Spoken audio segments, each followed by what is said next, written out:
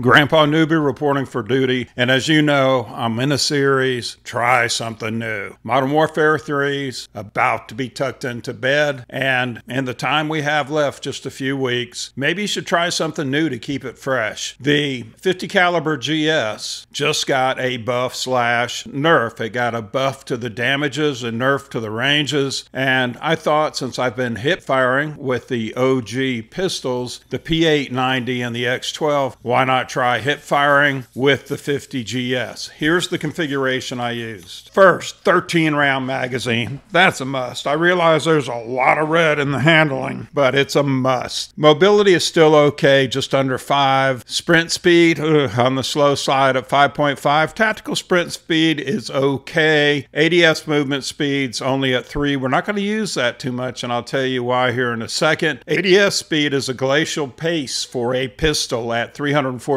milliseconds, but that really doesn't matter because 90% of the time, if not more, we're going to be firing from the hip. Now, what kind of damage do we get? Well, 187 to the head, 150 to the upper torso. So those are going to be one-shot gags even on a fully healthy enemy. Lower torso is 127, upper legs 116. So if the enemy has a paper cut, probably going to take them out. Now, the effective damage range is 11.4 meters, and that's because of the configuration. It was significantly less than that, but this configuration pushes it up higher. The bullet velocity also has been pushed up higher to 522 meters per second. That gives us a hit scan range of about 26 to 27 meters, and that means if the enemy is at 26, 27 meters, the shot will be like a point-blank shot. It'll be a hit scan. Rate of fire is 200 rounds per minute. Now, the important number for us is going to be the accuracy, and you can see that the hip fire spread is really low at 1.4 degrees per second, but the hip fire spread max is at 14.3 degrees per second. And I almost just gave up on this and said I'm not going to try it with a number like that. I'd be better to hip fire with a sniper rifle, but I went ahead and tried it anyway. 14.3 means when you're moving, you're not going to get that tight 1.4. You're going to get more like the 14.3. We're going with the hair trigger, and that gives us the 200 round per minute rate of fire. I didn't notice any problems with it. It hurts the sprint to fire speed, but it's at 80 milliseconds, so that's pretty quick. The GS50 wood grain grip, and that helps with the sprint to fire speed and also the ADS speed. Recoil, we don't care about because we're shooting from the hip. We're going to put a laser on it, the X10 sidearm L400, and that helps significantly with both the minimum hip fire spread. It gets it down to 1.4. That's pinpoint. If you're just standing still, if you're laying down on a hard point or trying to cap a flag, that's going to be really, really accurate. The max, it brings it down to 14.3 degrees per second, which is awful. But that awful didn't translate into awful in the actual games. And finally, the SA long shot 50, that increased the damage range 33% and the bullet velocity by 11%. It helped with the minimum hip fire spread, and it hurt the maximum, but I wanted the range, so the maximum was already bad. There's not a lot you can do to improve it, so I just went with it. Speaking of going with it, let's go into the shooting range and see how this thing does. Okay, so remember, we're hip firing. This is 10 meters, so it should work good for us, and it took 2 shots. This is more like 25 meters. Let's see if we can hit it. Look at there. It looks like it's centered, but it took about 4 shots to do it, 4 or 5 shots. Aim down sight. 1, 2, 3. Okay. And then ADS right up at 10 meters. It's going to be good. So let's take the 50 GS hip fire model, and it's a hand cannon. You're going to love this. Onto the field of honor. See how it did for Grandpa. See what it did to Grandpa's sometimes unfriendly, if you can believe it, enemies. Let's go. All right, let's get into this. The 50 caliber hand cannon, like a Desert Eagle. Boom, boom. Triple kill to start the game. First time out of the box. This thing is absolutely amazing. And you can see how the crosshairs, see that? They got down to almost nothing when you stand still. But when you're running, it looks more like a sniper rifle's crosshairs. See? And the first set of GACs Full streaks. We'll throw this IMS thing out there so nobody kills it with a Granado. Weapon is powerful. It shoots straight. Put the dot on somebody, they disappear. Of course, every once in a while, Grandpa might disappear too. And the purple veil nun is finally on my team. Usually I have to fight against her. She's calling in curses and possessions, and even a little jump shot there on old redhead there. There's a guy in diving gear. Where's he going to go diving? Whoop. Grandpa shoot at his own team. It'd be a lot easier to get the challenges done if you could gack your own team, wouldn't it? That's what you call free-for-all, though. That's why I like it so much. You see someone, you gack them.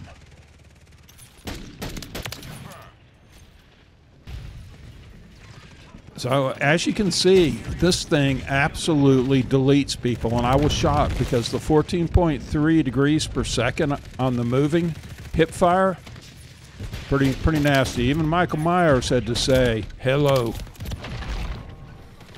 Of course, we all know Michael Myers will be back for Halloween version 185 or 2000 or whatever.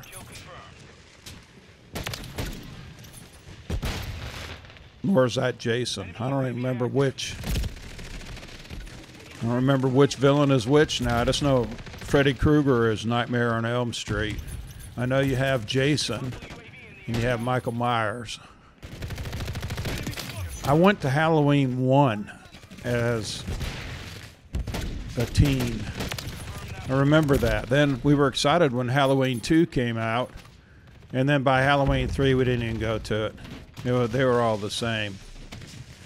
There we go. Whoa! That was a double kill there.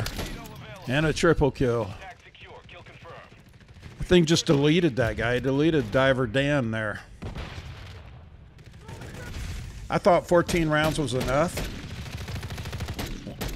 I never ran out and was shooting blanks, shooting nothing bullets at people.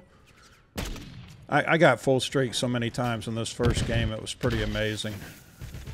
The guy was a bad guy. It was pretty tied up. And if somebody tries to run past you, oh, there's Little Red Riding Hood, and her boyfriend, Gax, Grandpa, sells me the farm. Somebody's running past you, you pull the trigger, they're gone. Now, there weren't any of those dual reclaimer guys in this first game, but I absolutely abused them in other games. So I think the Bryson 800 better than the dual reclaimers as far as getting around and gacking and fast gacking. I think the 890 is equal to it, and I think this is equal to it. I mean, I was able to, look at there, move and gack, move and gack. And there we have big old Tinker Toy head there. We have a Muppet on our team. Stick them and shoot them, and then buy the farm. So it still is a pretty close game. Grandpa felt an immense responsibility to pick up the tags for the team. I mean, we went from pretty far down.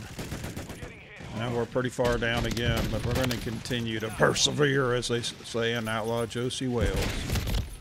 Also continue to buy the farm. We have a guy running back to his Muppet slot. At least he went and got the tag. Michael Myers again. Come on, Michael. Get the tags. We're within one with 2 gacks left now. Come on. And we lost. But I thought that the weapon did fairly good, so we're going to try another. I do not like this map. It gives me combat flashbacks for some reason. Grandpa's dangerous when he's on this map. Ooh. There we go. The headshot. Gathering up the tags. Now, somebody said something about they wish I had my lobby of bots on, I think, the short version I did of this. Well, let me tell you, feel free to join us. I mean, you're always welcome to join us on the streams. Now I have 4 people that have confirmed join that said I had easy lobbies and comments, and they all found the lobbies weren't too easy. In fact, they pretty much got destroyed when they joined up. Reason for that is the more you win, the harder the lobbies get. The better you do, the harder the lobbies. But on top of that, I play with some pretty good players when we team up, and they drag me into some of the most difficult lobbies that I can imagine. People scoring over 100 kills on hardpoint, that sort of thing. So everybody gets hard lobbies, everybody gets easy lobbies. There you can see that the 14.3 degrees per second really didn't slow Grandpa down as far as the HIPFIRE maximum. So I was a bit questioning why the crosshairs were so big when I was moving, and then I remembered it was 14.5 degrees because I was expecting that 1.4. There's statue of Caesar going into rubble.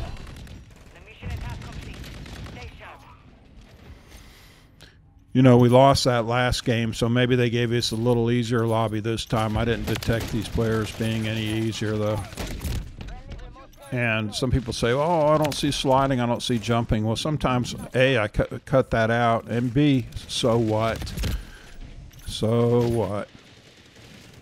You think a player is good because they jump? Well, Grandpa jumps a lot when he has an SMG and AR and make them good.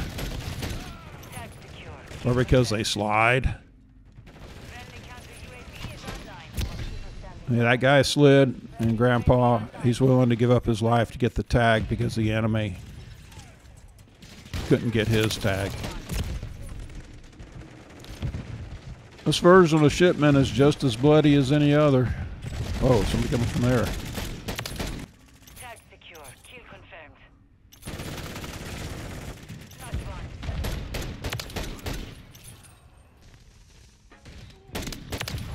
See, it never takes more than 2 shots to gack someone. Most of the time it's 1 shot to the upper torso to the head. You got to try it, man. You're going to love it. And when you do try it, let me know in comments what you think. This thing's a hand cannon. When I say hand cannon, I mean shooting from the hip. As always, I appreciate you watching. Please like and subscribe. Helps me, helps the family. Did okay. Well, at least we won 1. Cheers, and as always, peace to you.